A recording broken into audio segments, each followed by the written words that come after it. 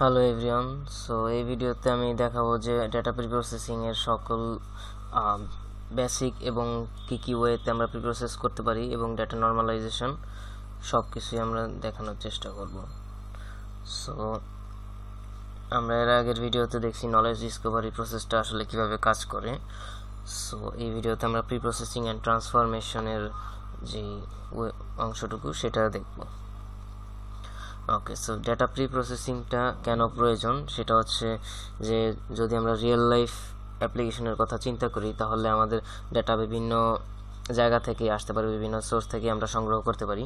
So সেই data ইনকনসিস্টেন্টও থাকতে পারে, ইনকমপ্লিটও থাকতে পারে, বা নয়েজি থাকতে পারে, বা রিডান্ডেন্সিও থাকতে পারে। সো সেগুলো ক্লিয়ার করার জন্য একটা ডেটা কোয়ালিটিফুল একটা ডেটা সেট ক্রিয়েট করার জন্য আমাদের ডেটা প্রিপ্রসেসিংটা প্রয়োজন।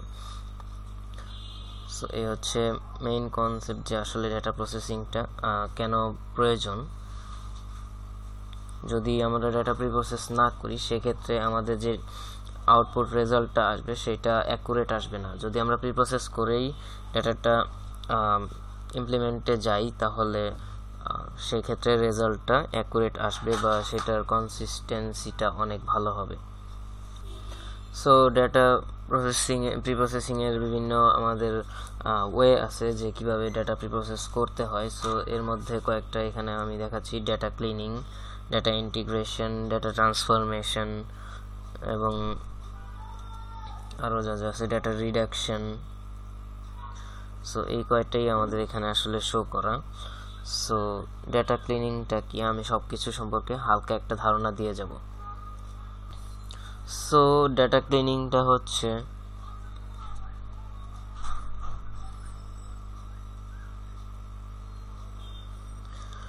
ডেটা ক্লিনিং এর মাধ্যমে আমরা কি করতে পারি সেটা হচ্ছে গিয়ে মিসিং কোনো ভ্যালু থাকলে সেটাকে ফিল করতে পারি, নয়েজি ডেটা থাকলে সেটাকে স্মুথ করতে পারি, ইনকনসিস্টেন্ট ডেটা থাকলে সেটাকে কারেক্ট করে লেখা যায়, বা ইররিলেভেন্ট যদি কোনো ডেটা থাকে যেগুলো আসলে প্রয়োজন নাই বা আমাদের রিডান্ডেন্সি বাড়াচ্ছে সেগুলোকে আমরা রিমুভ করতে পারি। সো এই হচ্ছে ডেটা ক্লিনিং।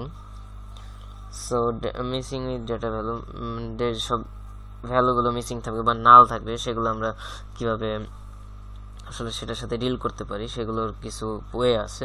যেমন ডেটা রেকর্ডটা আমরা ইগনোর করতে পারি, এরপরে feel the missing value fill in the missing values ম্যানুয়ালভাবে আমরা সেটা ফিল করতে পারি, এটসেট্রা। সো বিভিন্ন ওয়ে আছে। তো স্মুথিং নয়েজি ডেটা, সেটাকে আমরা কিভাবে করতে পারি? নয়েজি ডেটা স্মুথিং এর জন্য আমাদের দুইটা ওয়ে আছে এখানে। সো সেই দুইটা একটা হচ্ছে বিনিং, প্রসেসটা হচ্ছে একটা, সেটা হচ্ছে বিনিং। সো বিনিংয়ে আবার দুইটা আমাদের ওয়ে আছে প্রসেস, একটা হচ্ছে গিয়ে বিন মিন, একটা হচ্ছে গিয়ে বিন বাউন্ডারি। সো দুইটা ওয়েতেই আমরা কাজটা কমপ্লিট করতে পারি, মানে স্মুথিংটা করতে পারি। সো এখন আমরা দেখব যে বিন মিন কি এবং বিন বাউন্ডারিটা কি।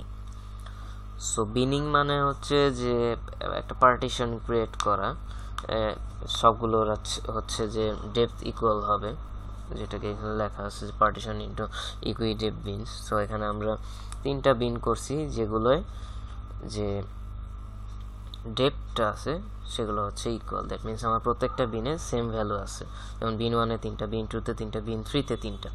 সো এটার জন্য আমরা ফার্স্টে আমাদের বিনিংয়ের জন্য আমাদের ফার্স্টে যেই কাজটা করতে হবে সেটা হচ্ছে আমাদের যে অরিজিনাল ডেটা থাকবে সেই ডেটা সেট থেকে আমাকে ছোট থেকে বড় আকারে সেটাকে সর্টিং করতে হবে। সো সেই সর্টেড ভ্যালু যেটা আমরা পাবো সেটার উপরে আমরা বিনিং কন্ডিশন মানে প্রসেসটা অ্যাপ্লাই করতে পারবো। সো আমার এখানে আসলে একটা এক্সাম্পলে দেওয়াই আছে যে একটা অরিজিনাল ডেটার সর্টেড অবস্থায় এই অবস্থায় আছে এবং এটাকে বিনিং করে 3 ভাগে ভাগ করা হয়েছে, 3টা বিন করে। সো আমরা এখন যদি বিন মিনের কথা চিন্তা করি, সো ফার্স্ট বিনে 3টা, সেকেন্ড বিনে 3টা, থার্ড বিনে 3টা, 3টা বিনে 3টা করে ভ্যালু আছে এবং বিন মিনের মাধ্যমে আমি সেটাকে রিপ্লেস করব। সো এখানে আমি যদি বিন মিনের কথা চিন্তা করি, সো 4 + 8 হচ্ছে 12 আর 15 হচ্ছে 27। সো 27কে যদি 3 দিয়ে ডিভাইড করা হয় তাহলে আমরা পাই 9। সো আমরা বিন মিনের ক্ষেত্রে সেই এই তিনটা যোগ করে 3 দিয়ে ভাগ করে যে রেজাল্ট আসবে প্রত্যেকটার জন্য আমরা সেই ভ্যালুটা লিখে দিব। সো এই তিনটা যোগ করে 3 দিয়ে ভাগ করলে আসে হচ্ছে 9। সো আমরা 3টাকেই 9 লিখে দিছি। সেকেন্ডটার ক্ষেত্রেও সেম 42 52 62 62 64কে যদি 3 দিয়ে ভাগ করে তাহলে হয়তো 22 আসে। সো আমরা সেটাকে 22 দিয়ে রিপ্লেস করে দিছি এবং এই তিনটা যোগ করে 3 দিয়ে ভাগ করলে আমাদের 29 আসে। সো আমরা 29 দিয়ে আমরা সেই প্রত্যেকটা ভ্যালুকে রিপ্লেস করে দিছি। সো এটা হচ্ছে বিন মিনটা আসলে কিভাবে কাজ করে। এবং বিন বাউন্ডারি হচ্ছে গিয়ে আমি বাউন্ডারি যে দুইটা ভ্যালু সে দুইটা ভ্যালুর উপর ভিত্তি করে মিডল ভ্যালুটা সিলেক্ট করব। সো সেটা কিভাবে? সো বিন 1 এর ক্ষেত্রে আমার ভ্যালু ছিল 4, 8 and 15 এবং 4, 8 and 15 এর মধ্যে আমার দেখতে হবে আমি যেহেতু মিডল ভ্যালুটা রিপ্লেস করব, সো মিডল ভ্যালুটা আমার কোন বাউন্ডারির কাছে পড়ে, 4 এর কাছে নাকি 15 এর কাছে। যেহেতু 8টা 4 এর সবচেয়ে ক্লোজেস্ট, এজন্য আমি 4 দিয়ে রিপ্লেস করে দিছি। সো সেকেন্ডটার ক্ষেত্রে 21 সেম, সো আমি 21 দিয়ে রিপ্লেস করে দিলাম। এবং লাস্ট ওয়ান এর ক্ষেত্রে 25, 28, 34। সো আমার 28টা এই দুইটার কোনটা সবচেয়ে কাছে, 25 এর কাছে, এজন্য আমি 25 দিয়ে রিপ্লেস করে দিছি। এই হচ্ছে গিয়ে বিনিং এর কাজ। বিন মিন এবং বিন বাউন্ডারি এভাবেই কাজ করে। সো বিভিন্ন আরো মেথড আছে। একটা হচ্ছে ক্লাস্টারিং মানে হচ্ছে যে কোনো একটা মানে আমার কাছাকাছি যে ভ্যালুগুলো আছে সেগুলোকে আমি গ্রুপিং করে দিব। যেমন হচ্ছে গিয়ে এই কয়েকটা ভ্যালু খুবই কাছাকাছি, এটাকে একটা গ্রুপ করলাম, এই কয়েকটা ভ্যালু খুব কাছাকাছি, এইগুলোকে গ্রুপ করলাম, আবার এই কয়েকটা ভ্যালু খুব কাছাকাছি, সো এগুলোকে আমি গ্রুপ করে দিলাম। সো এই হচ্ছে ক্লাস্টারিং এর মেইন কনসেপ্ট। ওকে, সো আমরা রিগ্রেশন অ্যানালাইসিস করেও সেটা করতে পারি। সো রিগ্রেশন আমি এখন যাব না আপাতত। সো এই হচ্ছে আমার একটা এক্সাম্পল যে আমি আসলে কিভাবে বিনিং টেকনিকটা অ্যাপ্লাই করতে পারি। সো এই হচ্ছে আমার গিভেন একটা ডেটা সেট এবং এটাকে আমাকে ফার্স্টে কি করতে হবে, আমরা জানি যে ফার্স্টে আমাদের সেটাকে সর্ট করে নিতে হবে। সো সর্ট করার পর আমরা এইরকম একটা জিনিস পাই। সো আমরা যেহেতু এখানে কয়টা বিন করছি, আমরা যেহেতু 3টা ধরে আমাদের ইকুই ডেপথ রাখতে হবে, দ্যাট মিনস প্রত্যেকটায় যেন ইকুয়াল পরিমাণ সংখ্যা বা ভ্যালু থাকে। সো এখানে আমি যদি ইকুয়াল ধরে করি, সো আমার এখানে 3 3 3 3 2। ওকে, সো আমার লাস্ট বিনে একটা কম আছে। সো এটা আসলে প্রবলেম হবে না, কিন্তু দেখতে হবে যে আমার যেন প্রত্যেকটার মধ্যেই 3টার মতো থাকে। যদি আমি 3 ধরি তাহলে 3 যেন সবগুলোর মধ্যে থাকে। সো লাস্ট ওয়ানের ক্ষেত্রে আমাদের হয়েছে যে এখানে আসলে আর ভ্যালু নাই, সেক্ষেত্রে আমাকে একটা কম ধরেই কাজটা করতে হবে। সো এভাবে তারা আগে সাজাইলো, সাজানোর পরে দেখি আমরা আসলে পরের টেকনিকে তারা কি করছে। সো এখানে আসলে বিন মিন ইউজ করা হয়েছে।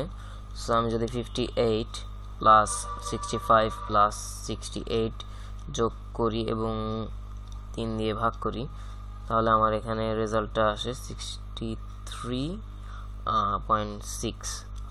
ওকে, সো মেবি আমার ক্যালকুলেশনে কিছুটা ভুল আছে। সো যেহেতু 63.6 আসছে, সেক্ষেত্রে আমরা একটা রাউন্ডেড ভ্যালু নিলাম, সেটা হচ্ছে 64। সো এইগুলোর ক্ষেত্রেও সেম, প্রত্যেকটাকে 3 দিয়ে যোগ করে 3 দিয়ে ভাগ করলে আমার সেই রেজাল্টটা চলে আসবে। সো আমরা এখানে রাউন্ডেড ভ্যালুটা নিয়েই কাজ করেছি। সো এখানে দেখা যাচ্ছে যে প্রত্যেকটা ক্ষেত্রে আমরা বিন মিন এখানে আসলে ইমপ্লিমেন্ট করা হয়েছে। সো ডেটা ইন্টিগ্রেশন হচ্ছে আমাদের আরেকটা টেকনিক। সো আমরা এখানে ডেটা ইন্টিগ্রেশন বলতে বোঝাবো যে বিভিন্ন সোর্স থেকে আমাদের ডেটা আসতে পারে, যেমন বিভিন্ন ধরনের ডেটাবেস থেকে একটা ডেটাবেসে ডেটা ট্রান্সফার করা হতে পারে বা অ্যাড করা হতে পারে। সো সব জায়গা থেকে আমরা যখন ডেটা একসাথে অ্যাড করব সেটাকে বলা হচ্ছে ডেটা ইন্টিগ্রেশন। সো ডেটা ইন্টিগ্রেশনের মেইন চ্যালেঞ্জ আমরা বলতে পারি যে কোথাও একটা ডেটা সেটে দেওয়া আছে যে কাস্টমার নাম্বার, আবার কোথাও দেওয়া আছে কাস্টমার আইডি। সো এইটা বুঝে এক ওয়েতে মানে সেম ওয়েতে ডেটাকে ইনসার্ট করা বা ঠিক মতো জয়েন্ট করাকে আসলে ইন্টিগ্রেশনটা বলা হয়েছে। সো আমাদের নেক্সট টপিক হচ্ছে নর্মালাইজেশন। সো নর্মালাইজেশনের মধ্যে আমাদের মোটামুটি কয়েকটা টেকনিক আছে যে কয়টার মাধ্যমে আমরা আসলে নর্মালাইজ করতে পারি। সো এর মধ্যে প্রধান হচ্ছে গিয়ে মিন max normalisation, Z square normalisation, and আরেকটা সেটা হচ্ছে গিয়ে ডেসিমেল স্কেলিং। সো এই তিনটা ওয়েতেই আমরা আসলে নর্মালাইজ করতে পারি। সো নর্মালাইজিং এর ক্ষেত্রে আসলে কিভাবে বের করব সেটা আমি দেখাচ্ছি আসলে যে কিভাবে সেটা কাজ করে। ওকে, সো আমাদের মিন ম্যাক্স নর্মালাইজেশন সেটার সূত্র হচ্ছে x not I equals to x I minus minimum divided by maximum minus minimum into হচ্ছে new max minus new minimum plus হচ্ছে গিয়ে নিউ মিনিমাম। সো এটা আমি কিভাবে মেজার করব যে ম্যাক্স এবং মিন কোনটা। সো লেট আমার যে এখানে ডায়াগ্রাম দেওয়া আছে সেটা থেকে আমরা সলভ করার চেষ্টা করি। সো এখানে যদি আমি এজের কথা চিন্তা করি তাহলে আমাদের ফার্স্টে বের করতে হবে কি মিনিমাম এবং maximum according to our rules. So আমার মিনিমাম এজ হচ্ছে 27 অ্যান্ড ম্যাক্সিমাম এজ হচ্ছে 52। সো এই দুইটা আমরা পেয়ে গেলাম। সো নিউ মিন এবং নিউ ম্যাক্সটা আসলে হচ্ছে কি আমাদের ভ্যালুর উপর নির্ভর করবে যে আমরা নর্মালাইজটা কতটুকের ভিতরে কতটুক করতে মানে কতটুকের মধ্যে আসলে আমরা করতে চাই। সো এখানে আমাদের দেওয়া আছে 0 থেকে 1 পর্যন্ত আমাদের আসলে বাউন্ডারি। সো সেক্ষেত্রে আমাদের নিউ মিনিমাম হচ্ছে গিয়ে 0 এবং নিউ ম্যাক্সিমাম হচ্ছে 1, সেটা ধরে আমাদের ক্যালকুলেশনটা করতে হবে। সো আমি যদি এখন ওকে, সো এখানে আসলে ক্যালকুলেশনটা করা নেই। সো আমি এখানে দেখাবো আসলে কিভাবে ক্যালকুলেশনটা করতে হবে। সো এখানে হচ্ছে আমার এক্স নট বা এক্স আই এক্স আই এর মান হচ্ছে আমি যেহেতু 27 এর জন্য ক্যালকুলেটটা করব। সো 27 মাইনাস হচ্ছে গিয়ে আমাদের মিনিমাম। সো আমাদের এই টোটাল টেবিলে মিনিমাম হচ্ছে 27 এবং ম্যাক্সিমাম কত, ম্যাক্সিমাম হচ্ছে 52 মাইনাস মিনিমাম হচ্ছে 27। যেহেতু উপরে 0 এবং নিচে যে কোনো একটা ভ্যালু, দ্যাট মিনস আমার এখানে আর ক্যালকুলেশনটা দরকার হচ্ছে না, কারণ এটা 0 মানে পুরো জিনিসটাই 0। সো এইটার ক্ষেত্রে আমরা নর্মালাইজ যে ডাটাটা পাবো সেটা হচ্ছে 0। এবং নেক্সট সেটা হচ্ছে 51 এ যদি আমরা ক্যালকুলেট করি 51 হচ্ছে এক্স আই মাইনাস হচ্ছে আমাদের মিনিমাম ভ্যালু হচ্ছে 27 এবং ডিভাইডেড বাই আমাদের ম্যাক্স ভ্যালু হচ্ছে 52 মাইনাস মিনিমাম ভ্যালু হচ্ছে 27।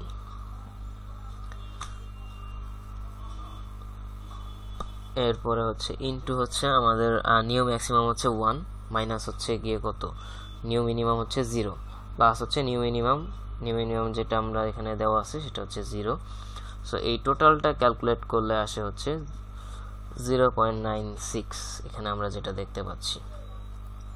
সো 52 এর ক্ষেত্রে সবগুলোর ক্ষেত্রেই আসলে এইভাবে ক্যালকুলেট হবে যে আমার এই এক্সআইটা হচ্ছে গিয়ে আমি কোন ঘরের জন্য কোন এজের জন্য আমি এটা ক্যালকুলেট করতেছি, আর মিনিমাম হচ্ছে আমার ফুল ডেটা সেটে এজ মিনিমাম কত, ম্যাক্সিমাম হচ্ছে গিয়ে আমার ফুল ডেটা সেটে ম্যাক্সিমাম কত, নিউ ম্যাক্স হচ্ছে আমি নতুন যে ম্যাক্সিমাম ভ্যালুতে কনভার্ট করতে চাই সেটার রেঞ্জের ম্যাক্সিমামটা কত, আমার এখানে রেঞ্জ হচ্ছে 0 থেকে 1 পর্যন্ত। সো নিউ ম্যাক্স হচ্ছে 1, নিউ মিনিমাম হচ্ছে 0 আর প্লাস হচ্ছে নিউ মিনিমাম, দ্যাট মিনস 0।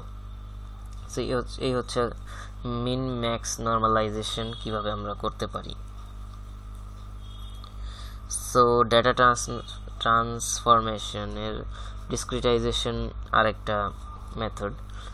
এখানে আমরা বিভিন্ন ধরনের অ্যাট্রিবিউট দেখতে পারি, নমিনাল, অর্ডিনাল এবং নিউমেরিক। সো নমিনাল কোনটাকে বলে যেগুলোর কোনো অর্ডার থাকে না বা ক্যাটাগরিক্যাল বলা যেতে পারে, সেটাকে বলা হয় nominal.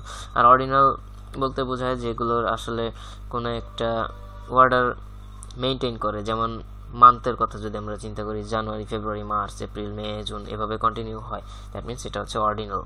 And numeric and continuous বলতে বোঝায় হচ্ছে গিয়ে রিয়েল নাম্বার, যেগুলো ইন্টিজার, ফ্লোট, এনিথিং। সো এই হচ্ছে আমাদের টেকনিক ডিসক্রিটাইজেশন। সো ডিসক্রিটাইজেশনের এক্সাম্পল হিসেবে আমরা এখানে দেখতে পারি যে আমরা কিভাবে আর কি সেটাকে কন্ট্রোল করব। সো এখানে আমার হিউমিডিটি বিভিন্ন ধরনের মান দেওয়া আছে। সো আমি এটাকে একটা রেঞ্জে ফেলবো যে 60 to 69 লোতে পড়বে। আমার যে কয়টা ভ্যালু এখানে দেওয়া আছে সেগুলো যদি 60 থেকে 69-এ পড়ে, তো সেক্ষেত্রে লো হবে।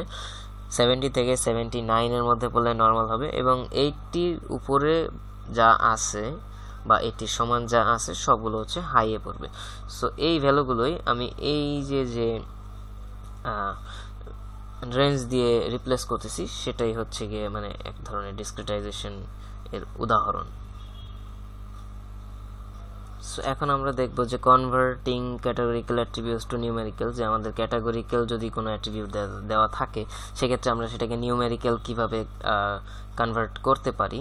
সো সেক্ষেত্রে আমার এখানে একটা গিভেন টেবিল দেওয়া আছে, যেখানে আসলে আমার আউটলুকটা হচ্ছে ক্যাটাগরিক্যাল, এরপরে হচ্ছে উইন্ডি, এটা হচ্ছে ক্যাটাগরিক্যাল। সো আমার এই দুইটাকে কিভাবে ক্যাটাগরিতে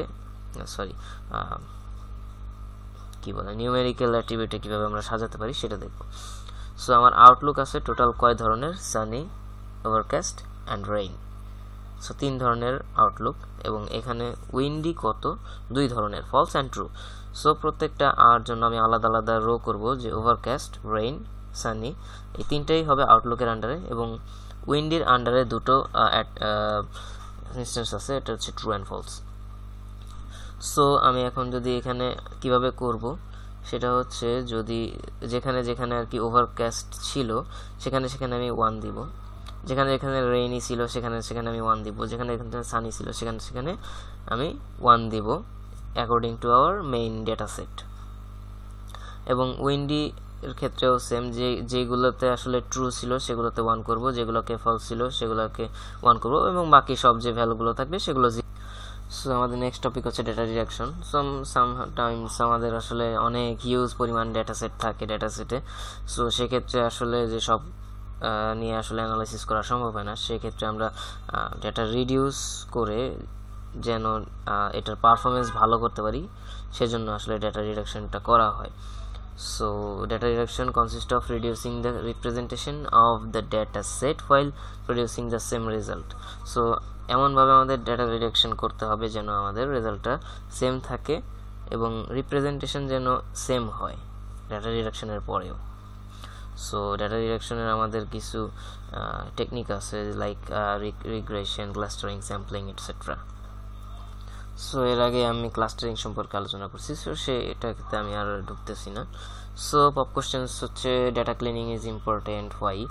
সো আমরা যদি ভালো মতো পুরো জিনিসটা মাথায় থাকে তাহলে আমরা বলতে পারি যে রিডাকশন করার জন্য, ইনকনসিস্টেন্সি রিডিউস করার জন্য, যেগুলো রিডান্ডেন্সি আছে সেগুলোকে ঠিক করা, রিমুভ করার জন্য, এরপরে হচ্ছে ডেটা যেন কোয়ালিটিফুল হয় সেটা করার জন্য, নাল ভ্যালু রিমুভ করার জন্য।